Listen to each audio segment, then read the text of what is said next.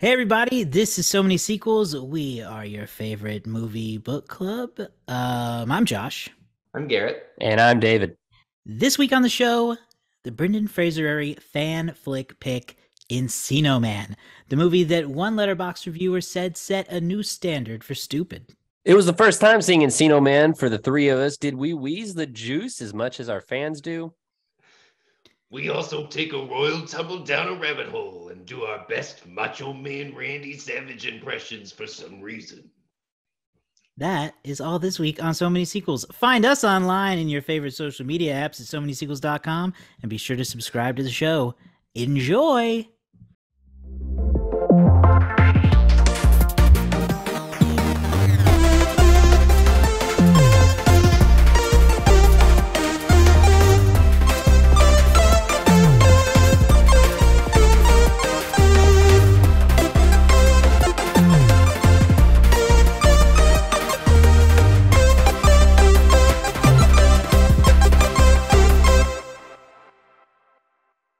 So David and I talk about wrestling sometimes. Too much. Sometimes we talk in code. Sometimes we talk in code to each other because we are the only two that we understand. But because we started this with Macho Man impressions, I remember as a kid, I watched WCW, which World Championship Wrestling, which is not around anymore. No. It went under in 2001. So I, as a kid, grew up watching it. Josh, and they used to. One of the things that they used to have was WCW Nitro parties. Mm-hmm. Do you remember this, David, at all? No, unfortunately not. Okay. So essentially it was just video of people, like videotape VHS of people's parties, and they were wrestling themed, like whatever. So a friend of mine threw a birthday party that was wrestling themed. So we all dressed up as different things. I mean, they rented a limo. It was crazy. And I dressed up as Macho Man Randy Savage, did a full-on beard. Oh yeah, the Macho Man's coming to get you. Oh, it was. I gotta say, pretty good. We did not make it on television. We did not make it on television. The demographic was not children. It was like young, cool party people watching wrestling, and that was us. I think you guys will hear this and categorize it as a very on-brand story. I enjoyed wrestling as a kid, but I was not the most popular kid. And one day we had field day. You guys ever have a field day in elementary school or anything like that? Describe a field day. So we got to go out to the park and we could bring toys and stuff if we wanted to from home. We just got to play in the park for the day, or for a couple hours, right? And have lunch at the park and stuff. They just took you to the park? Yeah, it's they like took your us to the park say, for the day. Go play outside. That was mostly it, there's only so much to do in fourth grade or whatever. So they just let us go out. Learn. I mean, we were done learning. We learned. This was the 90s. What's wrong with these kids? We'd covered it all. So, they gave us, we had a field day. And, you're allowed to bring toys from home. I don't remember what I brought this particular day, but some kid brought his wrestling action figures and his ring, right? He brought all of them. And a lot of the boys were playing, and they all got to pick their figure, and we were going to all act it out, right? Well, I was not very popular.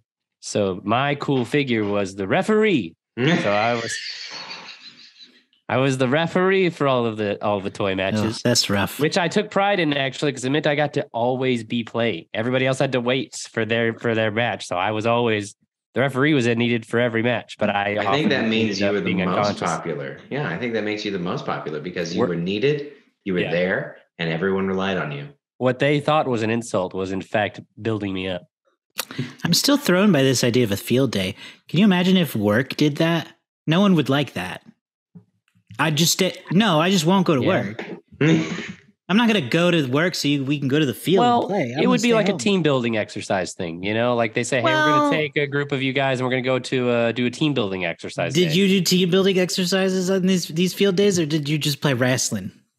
Or is wrestling a type of team building? I don't know. It would be. It could have been. They do have tag teams, so indeed it could be a type of. They could have, if they had wanted to make it a learning exercise, they very well could have. But I think it was just one of those things they did towards the end of the year when it was like they don't have much to do. They did all we had already done all our testing and stuff. So there's a fun little moment in the movie we're talking about this week that made me think of you two bozos and roll my eyes a little bit. You know what I'm talking about? They're watching wrestling. I remember. Refresh my memory. We'll get to it. We'll get to it very soon. Yeah. You remember now? No, but we'll talk about it soon. Okay. Well, let's get into it. Big, huge month, right? February. Yes, absolutely. It's not just any February. No. Yeah, at so many sequels anyway. It is Brendan Fraser-ary. Brendan Fraser-ary. Y'all, Fraser-ary. We've been sitting on that pun for months. I know. It's a great one. For months. If we had thought about it in March, can you imagine the pain of waiting? Mm-hmm. I know.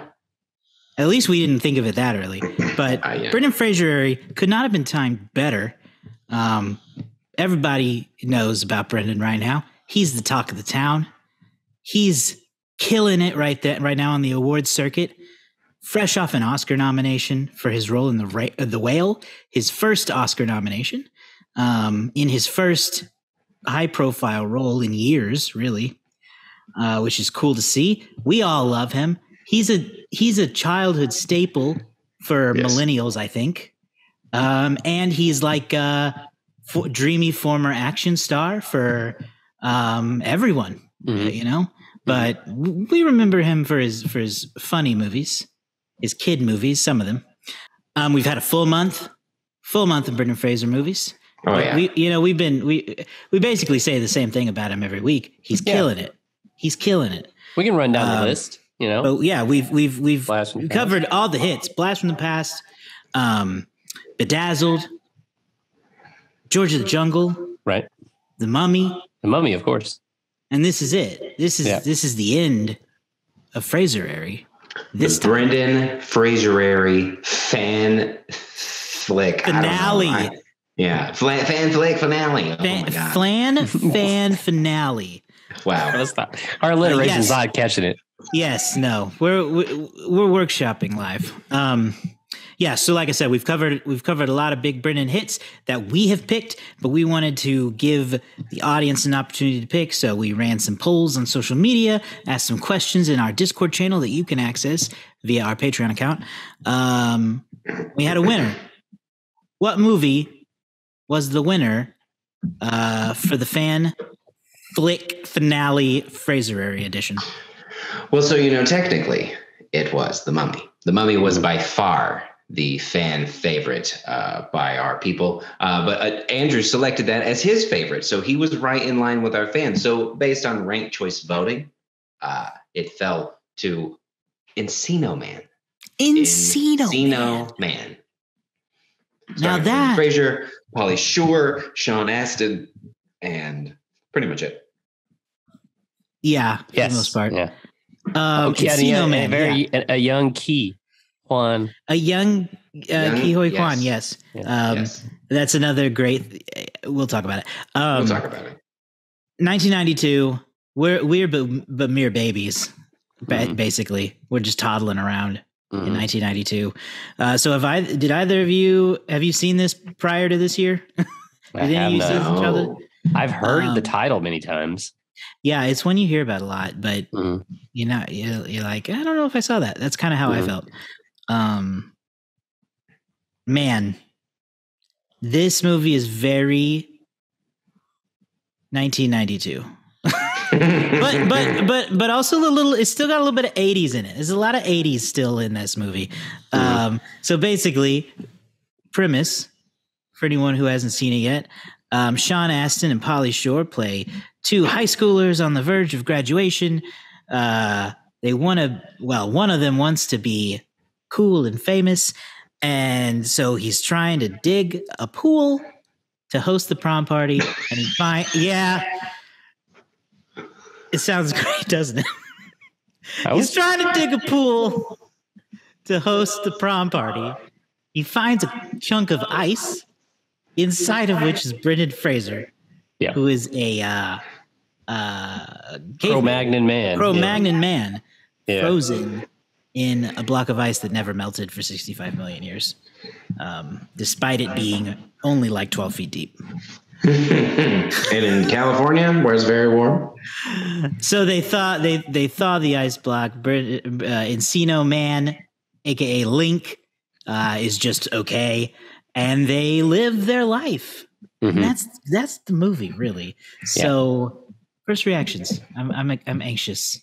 Actually, I want to hear first reactions from Garrett because you are the one who has seen it twice. Yeah, in the last couple weeks. Yeah. So I had never seen it, and I thought it was fun. Again, it is very 90s. I went into it as this is the closest that we could get to a modern, like a super bad 1992, right? Like Pauly Shore is basically just like a stoner version of any of Jonah Hill's characters, but you can't do that too much in 1992, so you can only kind of skirt. You give him a nickname, but you can name him Stony. You give him a name like Stony, and then you give him the Pauly Shore character, and then you get the point across, right? It's subtle. It's there. You get it. It's fine. And then Sean Astin is just the typical kind of like nerd trying to find his way, and then like they stumble upon a caveman, and then hijinks ensue. And I didn't have any problems with it because this is a movie that you can enjoy for what it is, which is just an enjoyable, fun, silly hijink teenage movie. Outside of that, it is very similar to a lot of the things that we talked about. It gives us the introduction to Brendan Fraser as we see him in George of the Jungle, and as we see him in Blast from the Past, and as we see him in all of those other movies where he is very fish out of water. I think this movie will hit different for the three of us specifically because we didn't see it growing up.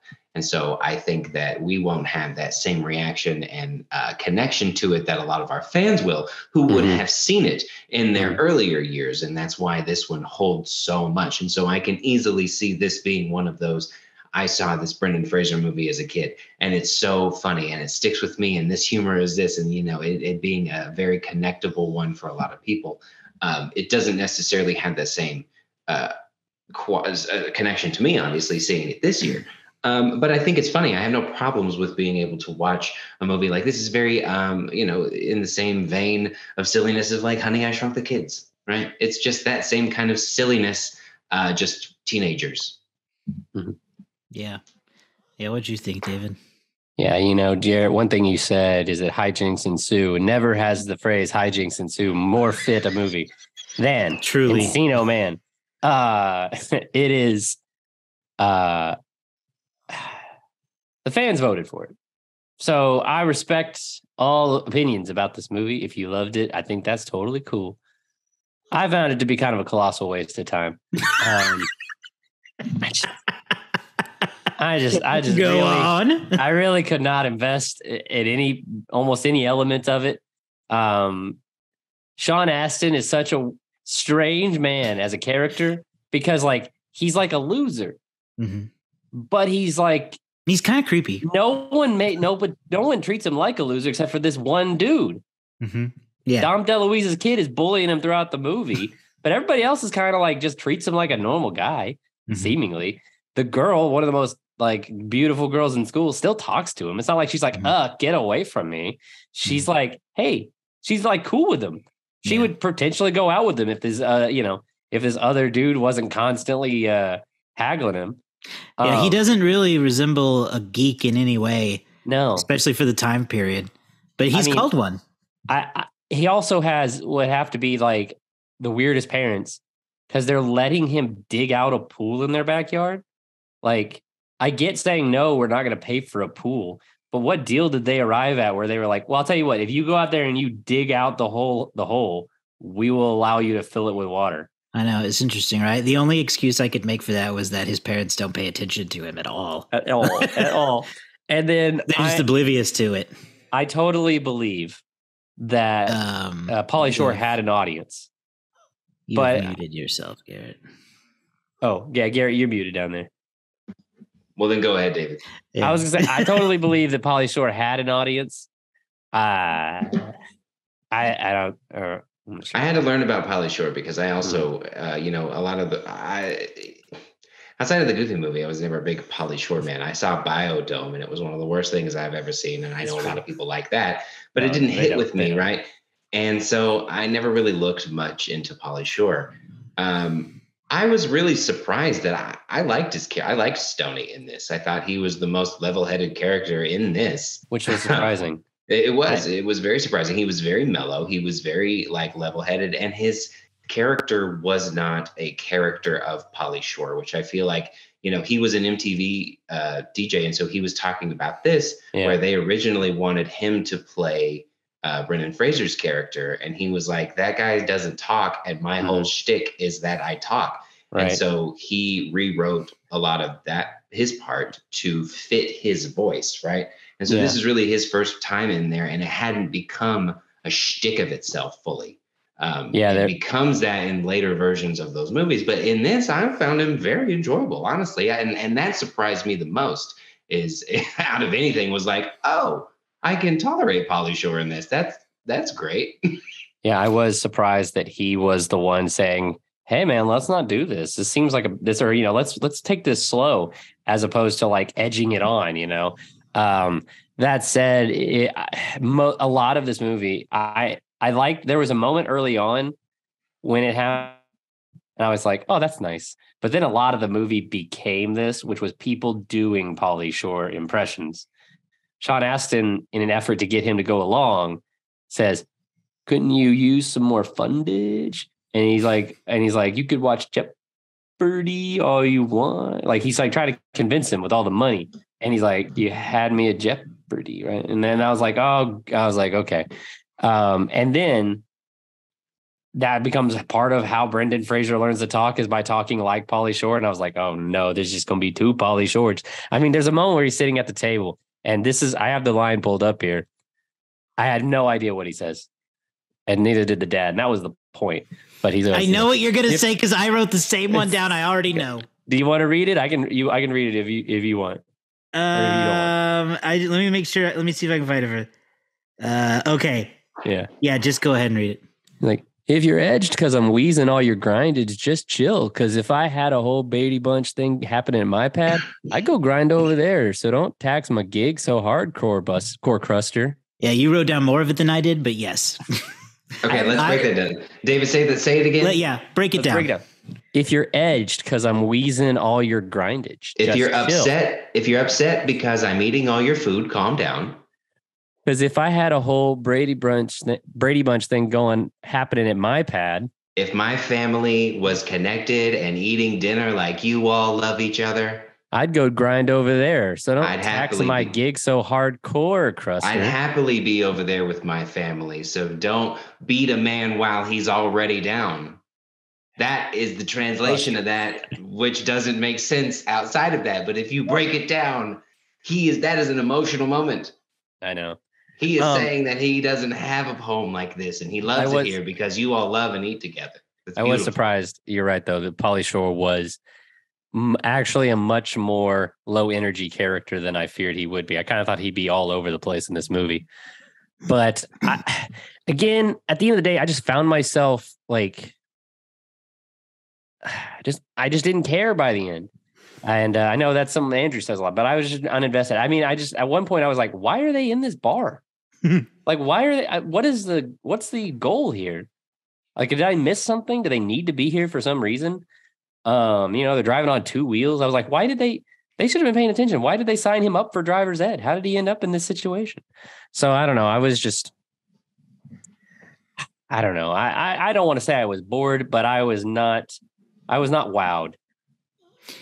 Yeah, I'm somewhere in between there. I really enjoyed the majority of the movie, but towards the end, the last half hour or so, I became uninvested, and I was like, "All right, I'm tired of this. This is a TV special that lasted too long." But for the majority of the movie, I found it very funny, actually, and I was surprised because I also thought Pauly would annoy me, and he really didn't. I completely agree that he's much more laid back than I expected. He's really like the most likable person in the movie to me.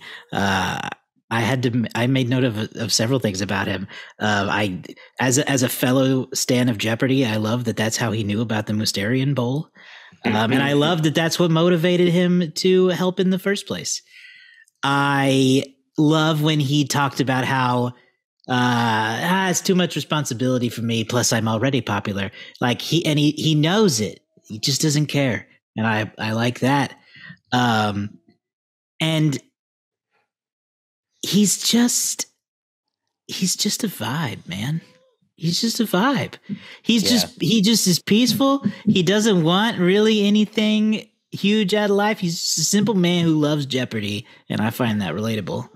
I don't want to be a part of anything. I'm happy just being me. A quote from Pauly Shore as Stoney in Encino, man. It's beautiful. That said, I do feel like part of the reason it doesn't work for me is because it is 92. We were children. I feel like Pauly Shore as a personality was just like, there was an inside joke that we were too late to. Like we were like when someone grows organically as a person, as like a performer like that, if you're there for the whole ride, you're really into it. I feel like you come in the middle or way after the fact, it's like, what's going on here? I feel like his character largely exists in pop culture in a way that you had to be there, right? Mm-hmm. So I need an elder millennial or a member of Gen X to explain it to us, please.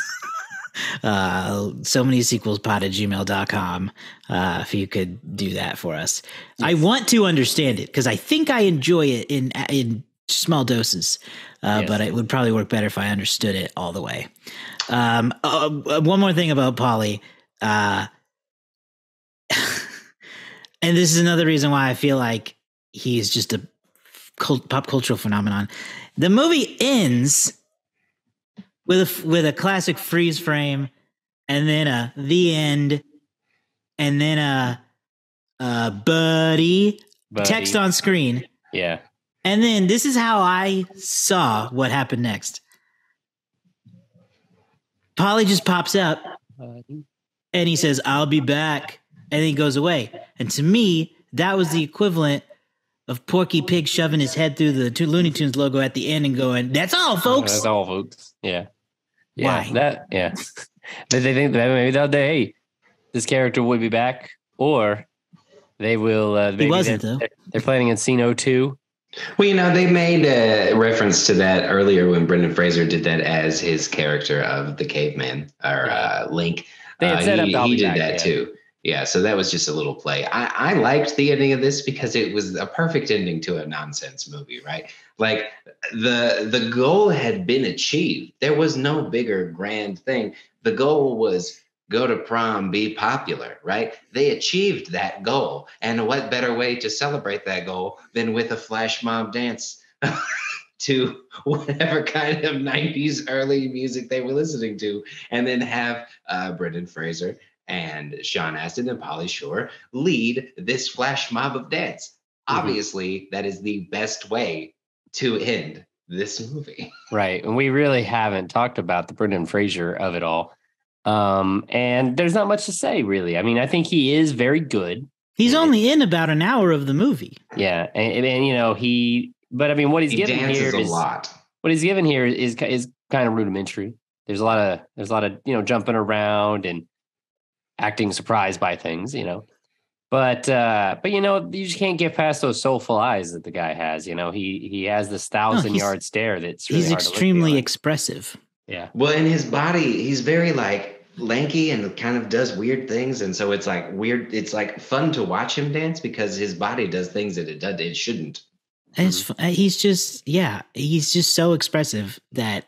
He doesn't need to speak. He doesn't need to speak. Like, one of the biggest laughs it got from me was towards the beginning when they're all in the house and his parents come home and Sean Astin goes, "My parents." And then he goes, "Your parents." And then Brittany just goes, "Ah!" Yeah. He's just. Yeah. He's very silly. He's very funny. Again, I can easily see how if you would have seen this as a kid, it would have been hilarious and it carries over for you. So yeah, it doesn't have that same connection here. But there were parts where it really did. It just wasn't Brendan Fraser that stood out. again, I look at this and there were parts where it was like, okay, if he did this first and then George of the Jungle second, I wouldn't be surprised, because it's just kind of a logical, like, okay, you didn't speak much. Now in this one, you get to say George just lucky, I guess. And then from there you'll be next. But like that's not exactly how it worked. No. But this was one of the first, like his first like real starring roles though. Yes. So Yes.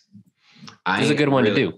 The other standout line for me in this was, quote, "The only thing you've ever cared about in your life is nugs, chillin', and grindage." I mean, just twist that knife each time.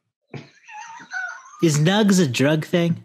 Nugs, I believe, is chicken nuggets. Oh, it's actually chicken nuggets. So he says food twice. What I have been under the impression of. Yeah, I believe that is what they're. And I could be something different. I don't know, but I was under the belief it is chicken nuggets. I assume that Stoney had a certain kind of nugs. Actually, I will say it could be in reference to women, because that wouldn't surprise me for a movie of this age frame and time frame. But it also I made a note that the female cave woman who is thought out at the end of the movie, her name is credited as, quote, cave nug. So it could be a term for women. Yeah. That's probably offensive. I don't know. I can't even imagine what that means. Yeah, I would imagine. Yeah, for me, one of the weirder moments is when they're in that bar and there's this group of, for lack of a better word, we'll just say Latino dudes, and they're like talking to Pauly Shore. They're like, he's like, "Where's the worm?" And they're like, "You're the worm." And he goes, "Nuh-uh, I'm the weasel," right? And he brings his weasel thing. And I was like, I don't know why that won them over, but it did. That won them over for some reason. It's unexplainable. It is. I don't, but yeah. Hey. Well, and again, this movie's not about logic. It's about the hijinks. This movie is about the hijinks. If you get to the point where you're nitpicking this movie, you're missing the point of this movie. I think I personally would probably have enjoyed this movie a lot more had we like watched it all together.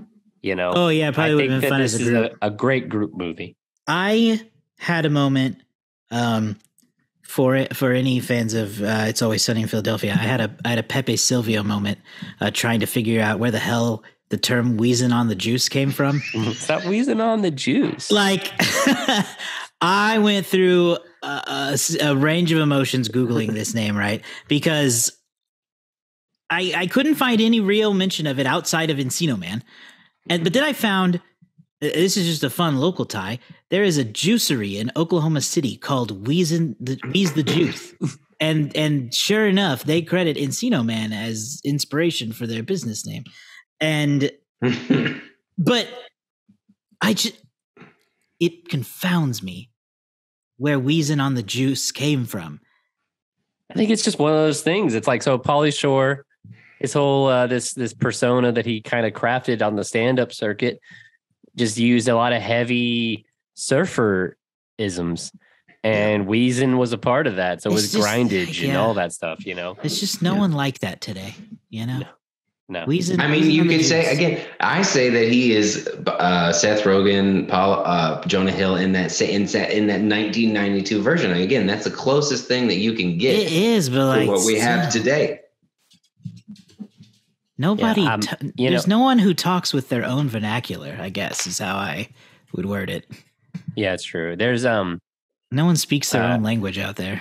For me, the part of this movie where I went, oh, was there's a scene where Sean Astin gets stapled to the wall. Yep. And I can't remember the actor's name, but he's one of Dom DeLuise's kids. What's his name? Gosh, where's this freaking cast list? Michael DeLuise playing Matt Wilson, right? He has this line that when I was like early 20s, maybe 19, I had found these series of YouTube videos called Greatest Insults in Cinema History. And it was like just these supercuts of the best insults, right? And one of them was him sitting there like this like dead on look of him and him going, "I wouldn't piss on your gums if your teeth were on fire," right? And so when he said that in the movie, I was like, "Oh, this is what that's from." Okay. So there's all right. I think we got to wrap this one up before we I don't even know. Go too far into Encino Man than it deserves. Yeah, I don't know. There's much more to say. Yeah. Is there any tidbits, favorite parts that anyone was just wishing or itching to talk about? I really liked that they just leaned into the fact that this car drove on two wheels for so long down that street. That was silly. That was funny. Whatever. At this point in time in this movie, I'm just here for the hijinks. I do want to see. I've realized what it is, and I'm here for it. And I want to see what kind of crazy shticks they pull and do. And sometimes it lasts a little too long. They made Brendan dance a lot. But I also liked that prom scene. I thought it was just a perfect, like, oh my goodness. It felt like a SNL blackout scene. Yeah, truly. I'll say there was a made for television movie, Encino Woman, that came out in 1996. I'm seeing here. It's on ABC. And according to this is according to an interview mentioned in 2022 in inverse.com.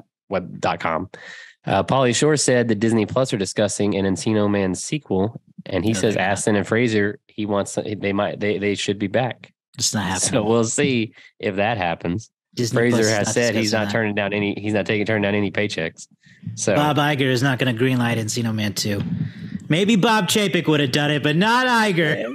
Can you imagine these dudes in their 40s or 50s doing this movie? All right. Anyway, go ahead. No. Let's go up to the box office, shall we? Yeah. How did this movie perform? I assume it was a small release anyway. I don't really know much about it. It did perform not great. It opened in March of 1992, March 22nd to be exact. It opened in the number 4 spot with a pretty admirable 9.8 million. In the number 1 spot for the week, for that weekend was Lethal Weapon 3, which brought in 27.5. Alien 3 or Alien Cubed, however you want to look at it. Lethal Weapon. And then Far Away, which I believe is a Tom Cruise movie. It's about Tom Cruise stars as an Irish immigrant. No, not a good accent on him in that one, by the way. And then the number 5 spot just behind Encino Man was Basic Instinct in its 10th week. Encino Man, so $9 million opening weekend. It would go on to make $40 million in the U.S., which is a little under what they were hoping. They had high hopes because of how well Wayne's World had performed earlier in the year. That this movie might ride some of that energy. But finished with 40.6 million, which is for the year, good enough to put it in the number 39 spot, just behind Malcolm X with Denzel Washington, just ahead of Mo Money. And the number 1 movie of 1992. Oh my God! Could we guess? Give us box office. You might give us a short hint. Like, give us a hint because I don't have any idea. But like, 1992. Who's in it? Because this is such a different time that I can't even place it. I don't even know. I'll give you 3 who's in it, and they're going to be increasingly more helpful. Okay. Okay. All right. So the first who's in it is Gilbert Godfrey. Aladdin. Yeah, you got it. Perfect. Bazinga. There you go. My last one was going to be Robin Williams. Number 2 was Home Alone 2, Lost in New York, which we've just reviewed. Go check that out. Batman Returns, which we've also reviewed. And Lethal Weapon 3, and at number 5, A Few Good Men. Some other good movies came out that year. Sister Act, The Bodyguard, Wayne's World, like I said, Basic Instinct, A League of Their Own. Probably one of the top 3 baseball movies all time, I would say. Great movie. Clint Eastwood's Unforgiven. I don't know. Some other ones, Patriot Games, White Men Can't Jump, Scent of a Woman came out that year. A lot of good movies. 1992, we were too young to know, but it was a pretty good year for movies. Wow. There you go. Oh, I want to call out one more line from this movie that I got. I'm sorry. Some of us pump and some of us slump. That's it. That's the only line. That was it. No Never context. true word spoken. Yep. The end. Sorry. Continue. Okay. All right. Some of us pump, some of us slump, you know? So Let's move on to Letterboxd game here. Yeah. Here's a few of the popular reviews for Encino Man. on letterboxd.com. You can follow all of us there, FYI. 4.5 stars. I'm not a geek. I'm a unique weasel. 4 stars. Dave is a total dickhead. Yep. 3 stars. This film would be 1,000% better if Link and Stoney left Dave to fend for himself in the woods and rode off into the sunset. That's true. Watch this with my roommate and her girlfriend. I knew it would be stupid, but it set a new standard for stupid. And then finally, 3 stars. Absolutely no acting was done in this movie. So, with those in mind, what do we think the Letterboxd community would grade Encino Man? Anyone brave enough to go first? 3.3. 3.3. All right. Do you want to see what I'm? It's our fan choice. It was second to The Mummy. Right. True. You want to go, Josh? Or you want me to? I'm gonna go. Okay. I'm gonna go low, and I'm gonna go 2.4. Okay, I'm gonna carve out a niche somewhere between you guys, or a niche, and say 2.9. Okay, we got 3.3 from Garrett, a 2.9 from David, and a 2.4 from me. Wow, we have a direct hit this week, fellas. Ooh, that's a 2-pointer for one of us. We have a direct hit, and I regret to inform you that it's David. Oh, Jesus, Lord of mercy. This movie is a 2.9 on Letterboxd. 100 people call this one of their top 4 movies. Wow. I'm stone cold stunned. Stone cold stunned. How many people put it in their top 4? 100 exactly. Wow, an even century. There Even you go. 100. Yep. That's cool. That's cool. Well, I feel bad winning again. Man, I was over there at Charles' house the other night. I should have picked up the trophy.